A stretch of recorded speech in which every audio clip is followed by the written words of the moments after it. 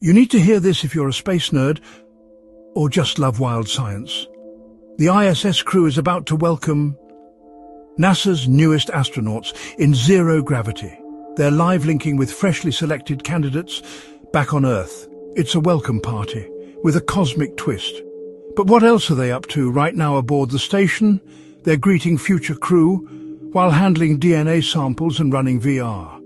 Sequencing DNA in space proves we can analyze life off-world. Storing DNA preserves blueprints for long missions. It could unlock deep space logistics and medicine, carrying humanity's genetic info beyond Earth.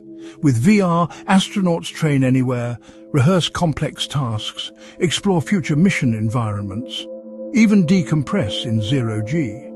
These experiments connect Earth's future explorers, with science happening in orbit right now. If this fired you up, hit like, subscribe for more Space Made Simple, and tell us, what experiment would you send to space next?